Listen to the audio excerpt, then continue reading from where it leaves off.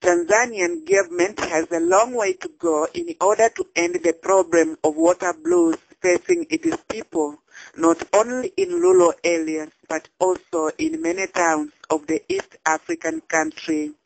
In Tarime town, hundreds of women and children are being forced to fetch water in Lord's drainage system, citing lack of reliable water sources. This week, the Voices of Africa witnesses scores of women and children fetching water from drainage system of one of the major lords in the fast-growing town of Mara region.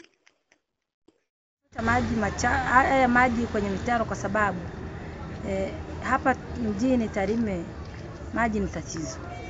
Kwanza tumekuwa tukichota maji kwenye visima virefu tunavyochimba majumbani kwetu, ambayo yanatusababishia matumbo kutuuma kwa sababu yale maji. There is a big problem of water here in Tarime town. We have been fetching water from pits whose infrastructure is linked with latrines, and that's why we are looking for other options. Ms. Naumi Marwa says. The Managing Director for Tarime Urban Water and Sewerage Authority, Mr. Sebastian Nshimwa, declined to comment when contacted by the Voices of Africa to do so.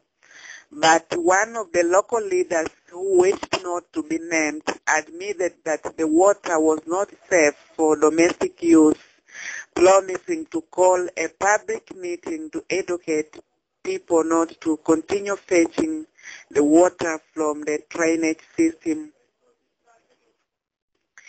This water is not good for human consumption. As you know, there are waterborne diseases.